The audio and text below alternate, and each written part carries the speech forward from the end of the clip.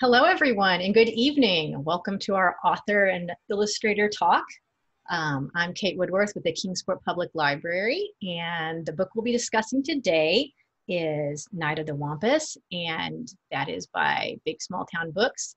And we have the author, Amy N. Edwards, and the illustrator, Mara Buchanan here.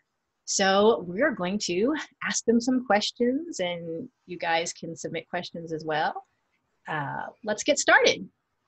All right, so first question is for Amy. What got you interested in writing? Wow, I think I have like desired to be a writer since I was just little. I think second grade, I had like my very first writing assignment, and that was pretty much it. I've been writing little stories here and there since then.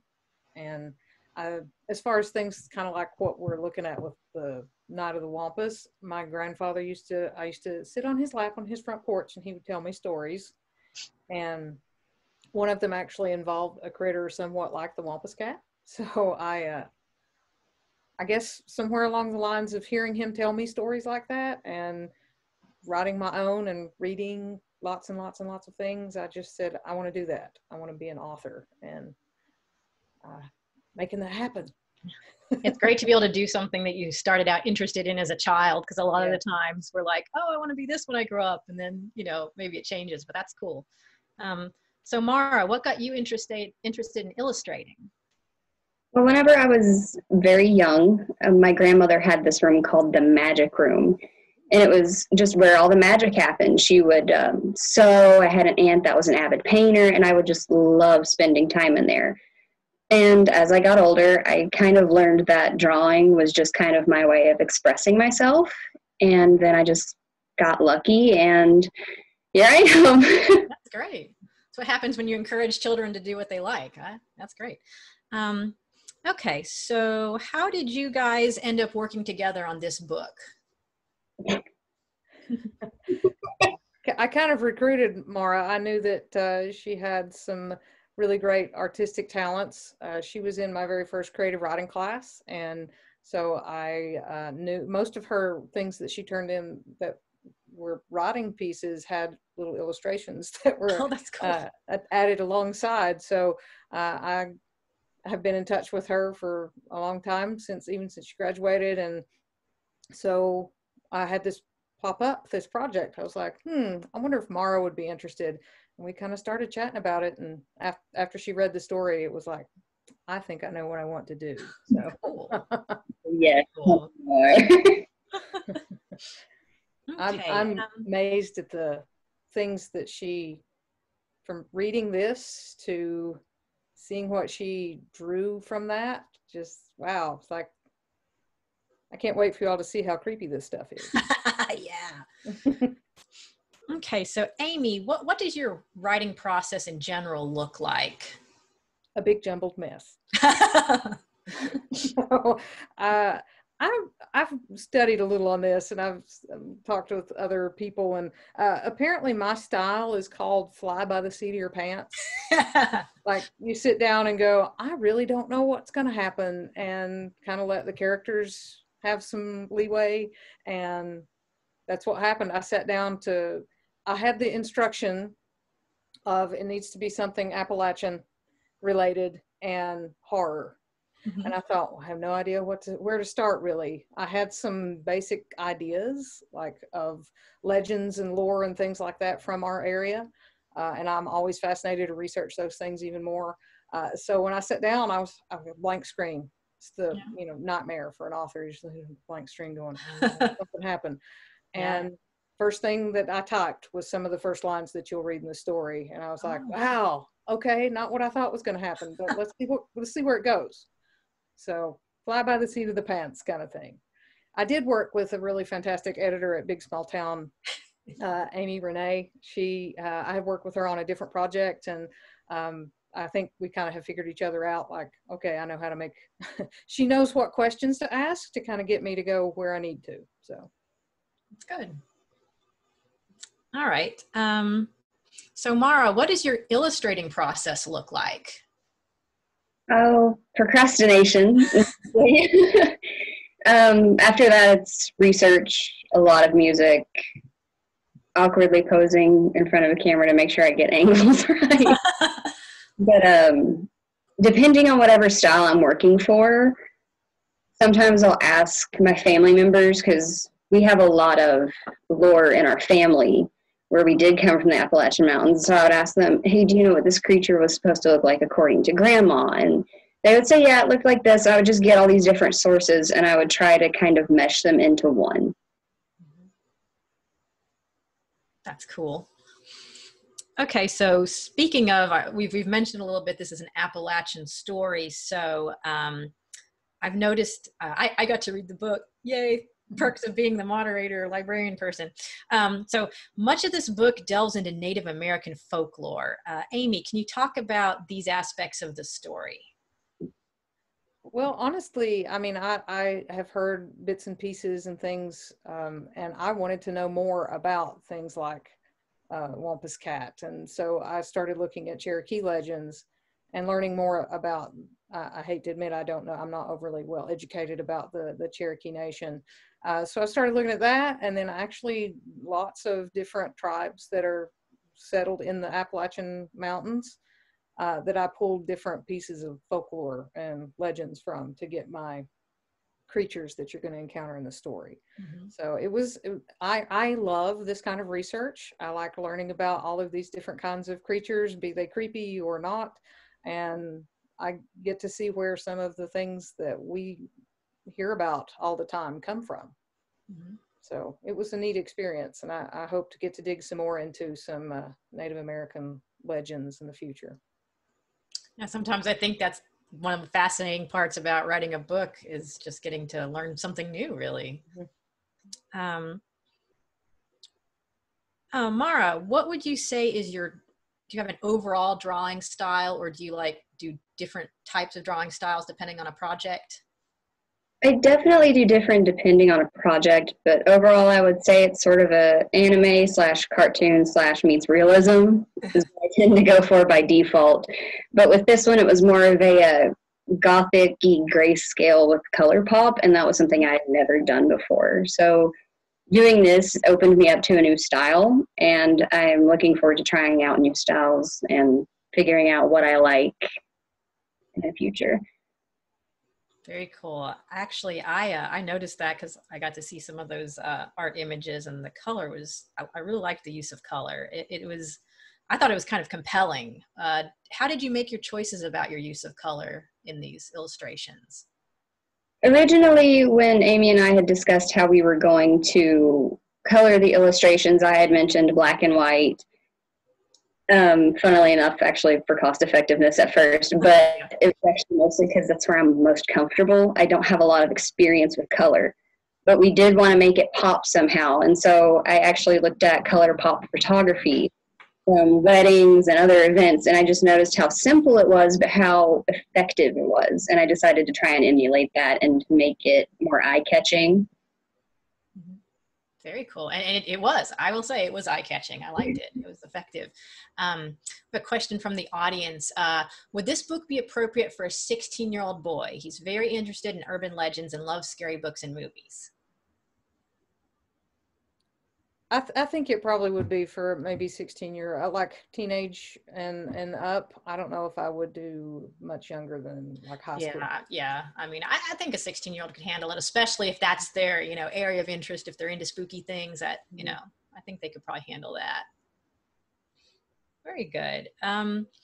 So I have to say, we have some breathtakingly beautiful national parkland around here, and the local forests and mountains are the primary setting for this story. Amy, do you think this story could have had the same impact in another setting? Honestly, I don't think it would, because I mean, you have these creatures that kind of hang out in the woods so that they aren't noticed as much, and I think the woods have like an element of mystery and of that. I mean, every morning I get to walk my dog, and I kind of live out in the middle of nowhere. And when I'm walking the dog, if I hear a twig snap or an owl, or you have that kind of that little what was that? We won't talk about the turkey that chased me one day, but but I think to some degree that adds that element to the story. And I mean, I love our mountains, and I wouldn't try to set it somewhere else. So, yeah, go ahead. I was going to say, I think our mountains can really contribute to the right mood and feeling, especially this time of year. I mean, some of the hiking trails around here, you'll even find like old houses and things that have been abandoned. And that's some good creep factor right there. Yeah, definitely. Yeah. So you talked a bit about looking at the folklore. So what did you learn while working on this book and writing this book? I did not realize there were so many different types of creatures and legends and lore and things like that. I mean, I've lived here all my life, and I didn't really know some of these things. And I learned about other different Cherokee legends that I may choose to write about later on, because really interesting ideas and where it comes from. And so I learned a great deal about that, and not just of Cherokee, but like I said, I used several different tribes worth of lore to get us into this story. So I have some notes for future reference. Ooh. This kind of dovetails with the question we got from the audience. Is horror a genre you think you'll continue to pursue, or was this just an experimental story to see how you like it?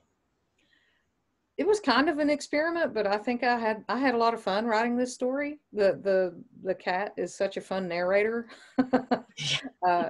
that I think we'll play around with that some more. And I have written other things. My first novel was a YA novel that's set in World War II, but it also has a supernatural element. There's a ghost story that's involved in the telling of the story. So I've always been fascinated by like supernatural things and creatures like the Wampus cat. So I don't know that I ever thought I would write horror, but supernatural things definitely. So I will maybe be able to mix those two a little better in the future.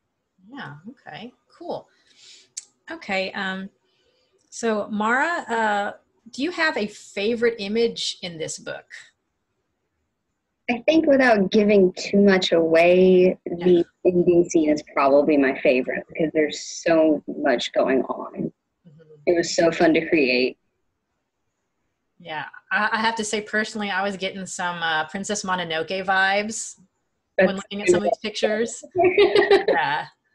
Yeah. I mean, not to give anything away, but like diseased forest, scary supernatural things. Yes. So to try and make it as spooky as possible. I think it hit the mark. I mean, that's what I was getting from it. We have a question from the audience from Mara. How long have you been drawing, and what are your favorite things to draw? I have been drawing for, I would say, 13 to 14 years now. Some of my favorite things are roses and expressions. My least favorite is hands, though. From what I understand, I think that's a universal thing among people that draw. It's the hands are like tricky. Some people just seem to have superpowers when it comes to the hands. I am not one of them, but definitely facial expressions, roses, a lot of still life imagery I really like. Very cool. Maybe this is the one of the secret reasons women like pockets, right? We just put the hands in the pockets and you don't have to worry about drawing them. Get this pocket. Oh man. Okay. So for Mara, who are your favorite artists? One of my favorite artists is actually, hold on, I have to look at her name because I had to write down how to say it. It's Lois Van Barl and Kinney. Unfortunately, Kinney passed away earlier this year, but her work was so inspiring and so colorful, and it really evicted a lot of emotion.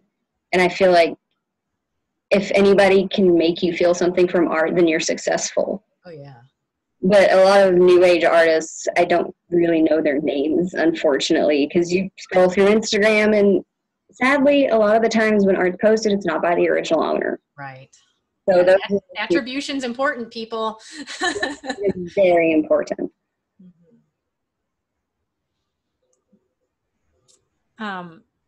Amy, what sort of things do you like to read? I read quite a lot, but I read mostly young adult literature of late, and but lots of fantasy. I've read a little bit of sci-fi. I have, like I said, a little bit of everything. Mostly YA. I have some of my faves are like Saba Tahir, Lee Bardugo. Oh mercy, there's so many, but those are both fantasy authors, and they really do such a fantastic job. I don't know that the question was asked earlier about horror or things like that. Maybe, yeah, but I don't know that I will ever be able to completely fantasy novel, because that whole high fantasy and creating everything, I don't know if I'm like, it may happen here, but it might not happen there. So yeah, world building is a task. That's an undertaking. Definitely. Absolutely. So since we've been talking about kind of the things you like to read and the artists that inspire you, here's a question.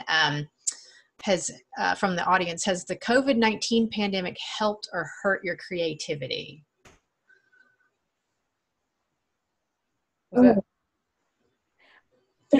Either one.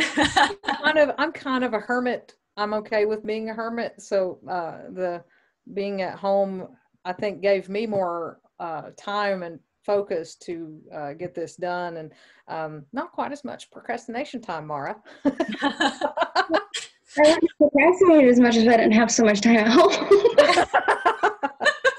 Like, it was sort of counterintuitive for me because I love staying at home, but when I'm at home, I don't have to do anything. Yeah. So I feel like it helped me because I had more time to focus on and to get through edits and work on some other new pieces that I'm working with right now, different stories. So I was okay with it, but I'm glad to be back in the real world, though, where there are people and the air moves and, you know. Yeah.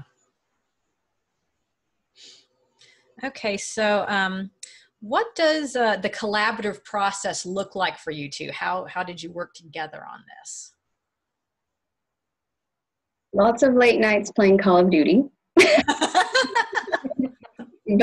while we would play this,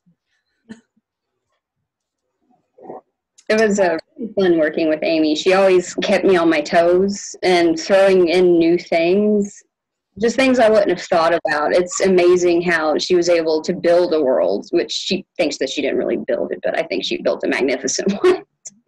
But we would always just sit there and joke with each other, and we would kind of discuss what key points we thought would need to be illustrated. And it was just a very fun process working with her. And then once she would get a piece done, she would send it to me, and I'd be like, okay, there's not enough blood. You got to add some gore. It needs to be done. And that was a common comment. And she's like, I'm not totally done with it yet. So, but we would bounce back and forth on, well, I mean, can you do this a little bit? And so then we ended up with the final product, and I think it turned out really well. Which is great. Her So how did you pick the specific scenes to illustrate in the story? That was another late night. Let's sit down and kind of sift through things. And I've got the story going through it like this. And in my edits, I added more information and more pieces to the story. So every time I would do that, I'm like, I should probably send that to her. She might want to, take something from that. So we sat down with the original story and kind of went, what do you think would be the more important pieces, and which can be full page, like full open book pieces, and which should be like just a page or just a small illustration and a chapter heading or something like that. And I think we sorted that stuff out. And if we needed something extra, I just like, hey, Mara. That was fine. I didn't really know what to do with my downtime after everything was done. Oh, we have a question from the audience. Do either of you have any Cherokee heritage yourselves? Yes, very much so. That and Sioux, I believe, as well. Oh, cool. I know that my grandfather had some Native American. I'm not really sure if it was Cherokee or if it was Creek, maybe. I'm not positive about that. Pretty likely for this area, I'd say. Yeah, and it would be one of those two, right? Yeah. Ooh, Amy, how did you first react when you were able to see your words captured in an illustration? It was pretty mind-blowing, really. I was, the first image that Mara sent me was of one of our, well, I can't really say it. I don't want to say it. It was a pretty creepy image too. And I was just kind of like, what, how did the words come in to make that? I don't, you know, I mean, she did a fantastic job translating the ideas and the descriptions on the page into this really awesome piece of art. So it was pretty amazing to see, and every time she's like, I got something new to send you, I'm like, ooh, what's it going to be this time? And she did this really cool thing where she illustrates on her iPad. Is that right? Yes. So she illustrates on her iPad, and she would do like a time lapse, so she could go back to the beginning of where she started that piece of art, and I could click play and watch the wheels turn. I would totally watch that YouTube channel, y'all. It was pretty neat to see. Maybe the publisher needs to put some little bonuses on the website with stuff like that. That could be some behind the scenes stuff. That'd be kind of cool. If I can figure out how to cut out the references of me doing an arm pose, that'd be great. The hand? Yeah, the hand specifically. God. Doing some Princess Way. Okay, yes, I guess I didn't do a very good summary of the book itself. So we have the question, what is the story about? What is the main conflict? Oh, sorry. That's okay. That would probably be my question, right? Yeah, sure.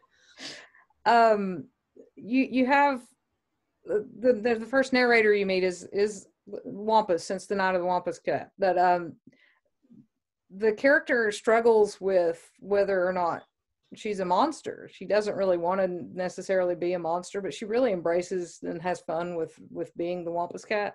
So she has kind of a daytime job where she's human, and at nighttime where she becomes this cat. And there are some murders that have been happening in the area, and she's been called on to help a group of marshals try and solve this crime. And she's got a lot of secrets that she's trying to keep from them, and they have some secrets they're trying to keep from her too. So it kind of plays out really interesting, and I hope that you all enjoy solving the mystery along with her. Yeah, I certainly got like a CSI meets Supernatural kind of vibe going on. That was cool.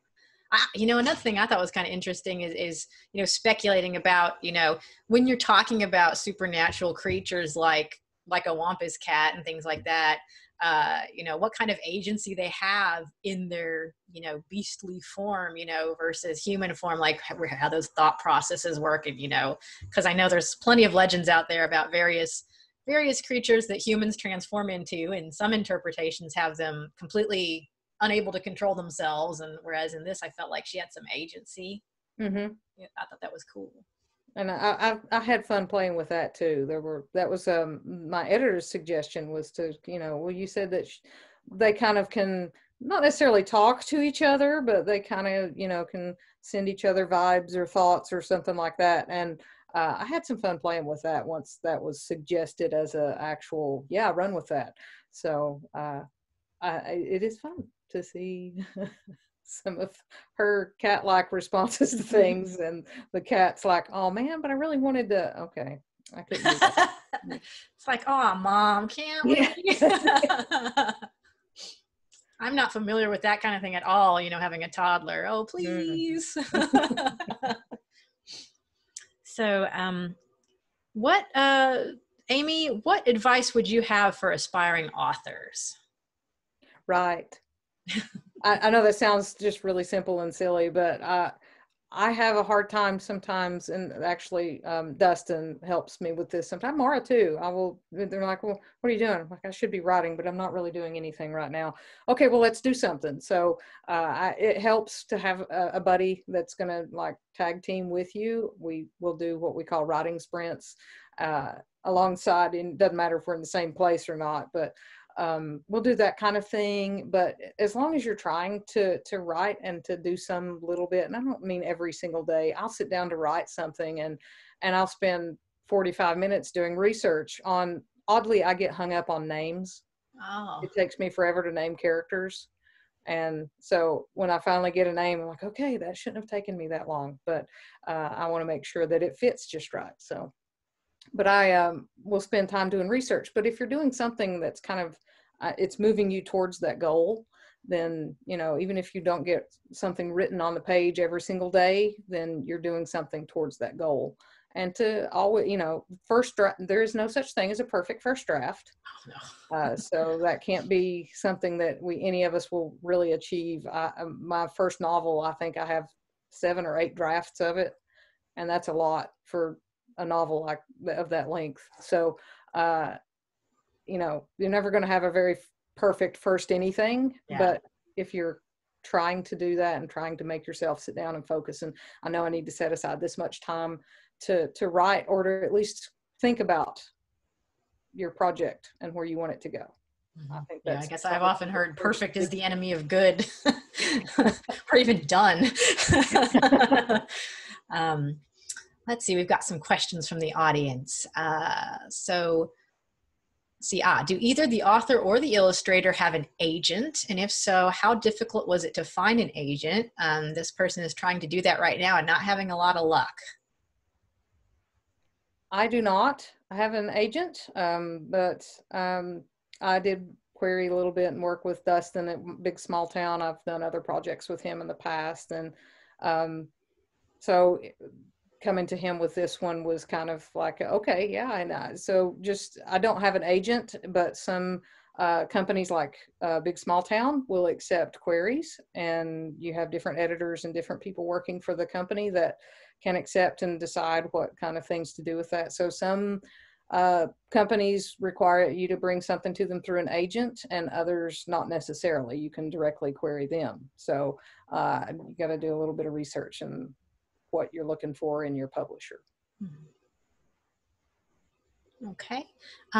Mara, what was your biggest takeaway as an illustrator for a book for the first time? Your team is invaluable. And to have a great team is have everything, is my biggest takeaway. I was very worried about working with people. I had never collaborated and made my art into something for someone else before. It was very intimidating, but it's also very rewarding. My biggest takeaway would be, don't be afraid to put yourself out there. Some wonderful things can happen when you open yourself up to these possibilities and opportunities. And it is so important just to not stay in your hermit shell, where even though it's cozy and comfortable, trust me, I know.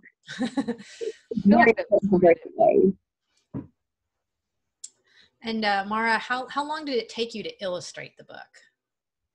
For the initial batch of drawings that we had decided upon with the first draft, it took around 3 to 4 months.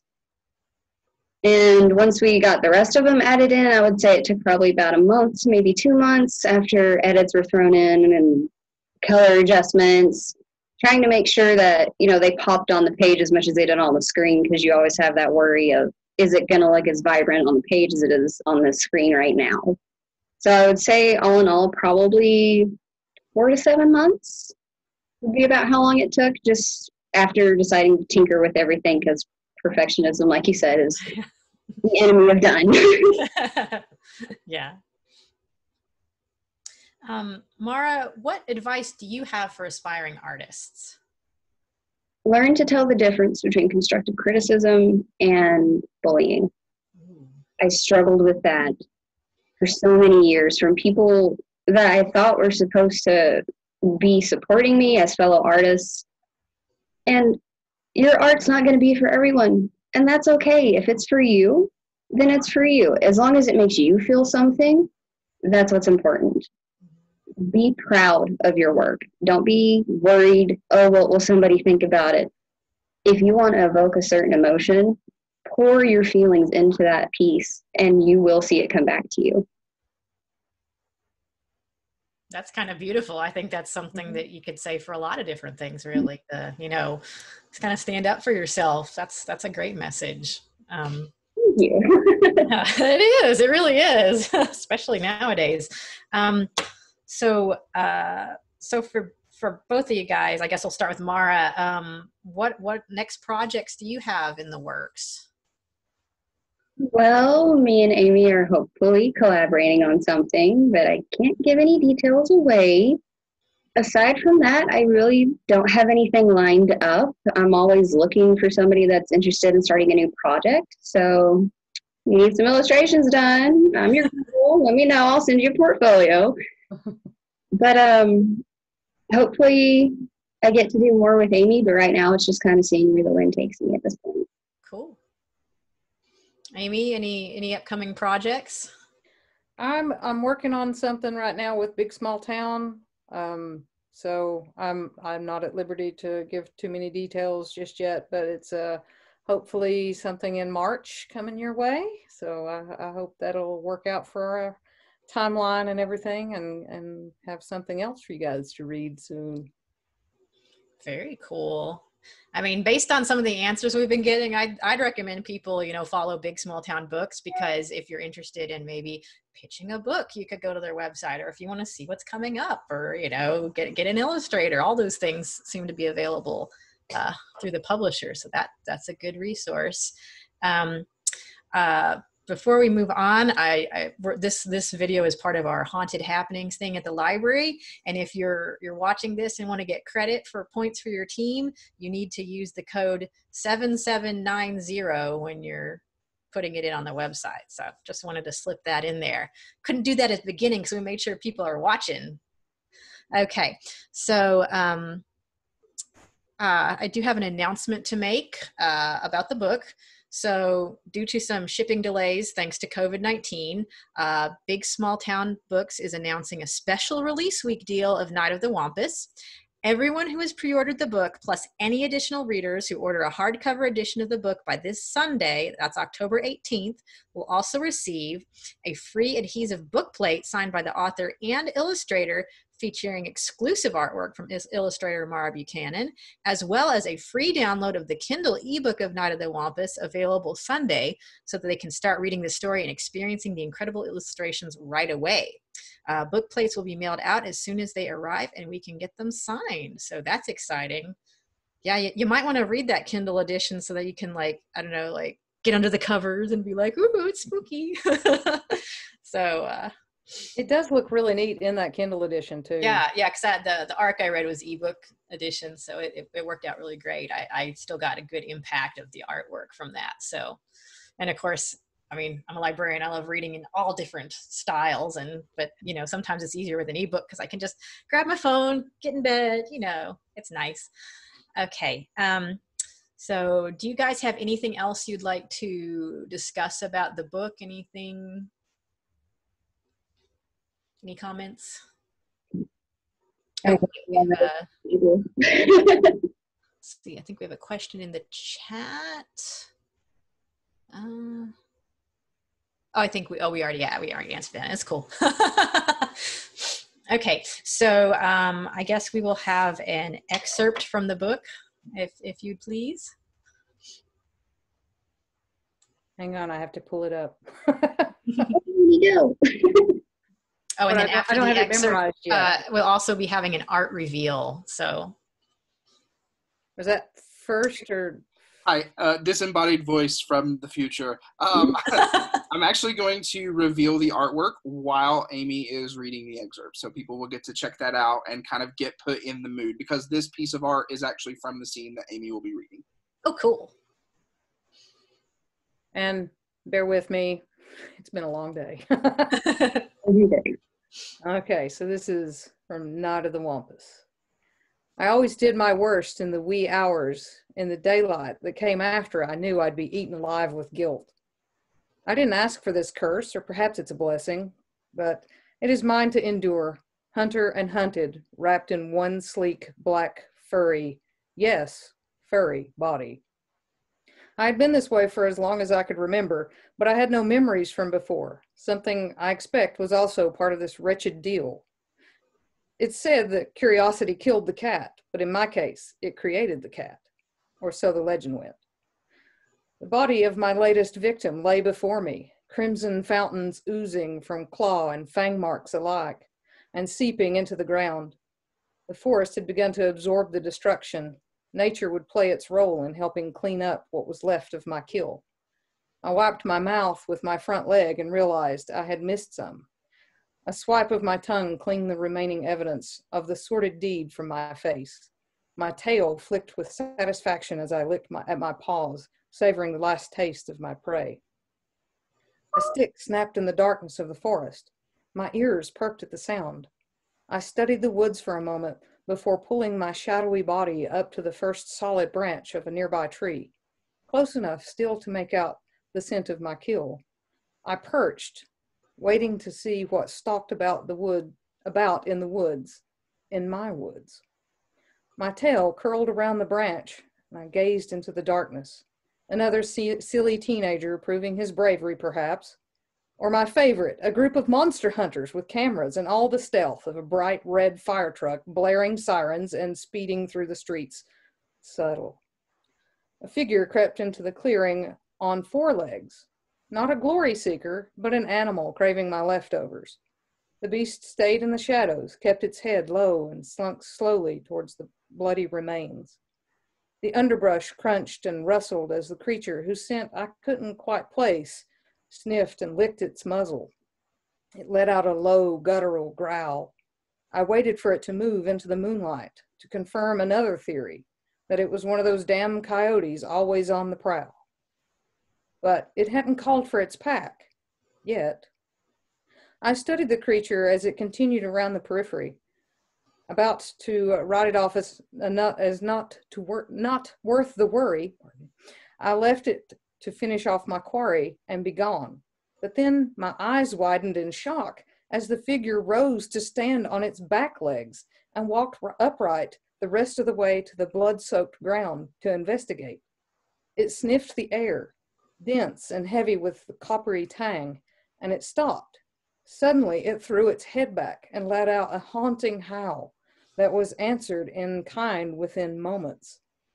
Though I had never seen an animal walk in that way, I suspected other creatures like me might be out there. I had only seen it stand on 2 legs, but I knew. Somehow, I just knew. If this creature had scented my kill, it wouldn't take long for it to discover me. The blood on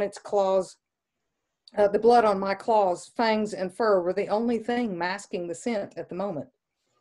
I needed to move before its friends showed up. My heart raced as I forced myself to wait, clinging to the tree in anticipation of the chase I was sure would ensue if I was caught. I could attack when the creature came closer, but not with more on their way. I needed a closer look. Oh, that took me to the woods. I have a very clear vision of where all of that scene and some other scenes like that take place. Mm-hmm. So, and when I would go hiking different places, I'd be like, ooh, that's a good scene. I'd take pictures of things, and that kind of ended up being places that I've visited or hiked, or some of them purely from my brain. I think anyone that's hiked around anywhere in this area here in Tennessee or over in North Carolina could probably get a pretty good vision of that. Mm-hmm. For sure. A lot of lovely hiking trails. So personally, I thought it was great. I would like to see more. I want to know more of what happens with Lila. I could see a TV show or a graphic novel. I mean, it's just the sky's the limit. I'd be excited to see more. Do we think we might see more of the story? That's a possibility. Wink, wink. It's well, I certainly hope so. Disembodied voice of the publisher, mm-hmm. who also wants to see more, if that tells you. It's like hint, hint, hint. All right. Well, do we have any more questions from the audience? Please feel free to type them in the chat.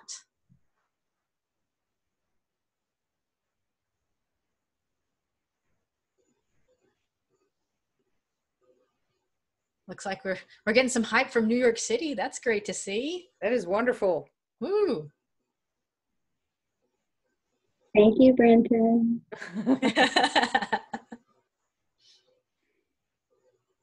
Well, it was great talking to you guys. Thank you so much for coming out and telling us about this new book. I'm super excited. Thanks, Dustin, of course, for coordinating all this, and Big Small Town Books for giving me more content. Perks of being a librarian, I get those arcs ahead of time, so I'm happy to see some more. So we appreciate you hosting us this evening. It's been nice chatting with you and getting some good questions. Thank you from the audience. Yes, thank you very much. If people are interested in ordering the book and getting those book plates and all that cool stuff, go to www.bigsmalltownbooks.com. You can place an order there and just get more info about what's going on. So, all right, everyone. Have a good night and enjoy spooky season. Thank you so much, guys. Thanks.